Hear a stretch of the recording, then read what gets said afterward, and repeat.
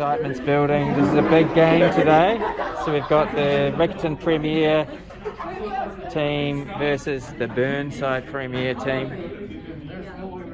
So they're trying to work out strategy already. Well, this is going to be a big game for the Riccarton team, I think.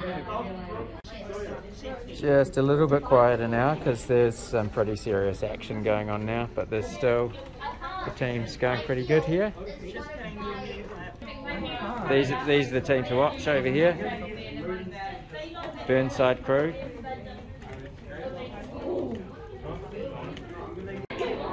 So post-match chat now, which is great.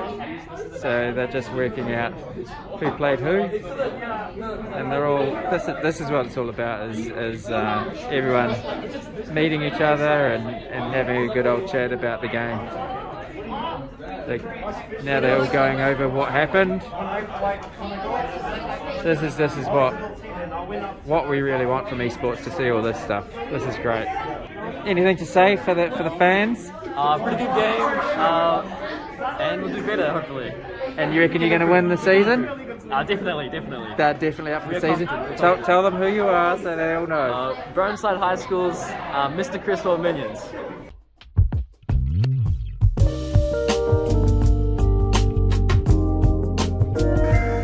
This is the vinyl printer cutter making some heat transfer stickers for the guys to make t-shirts when they go to the national tournament for esports.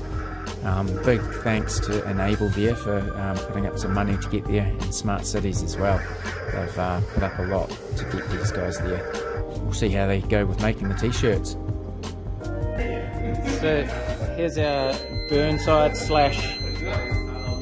Boys High crew making their esports t-shirts, and they're finding that more difficult than the gaming, aren't you?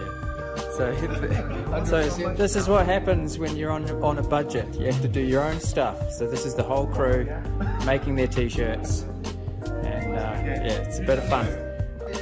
You can see there's some precision going on, but it's all good fun.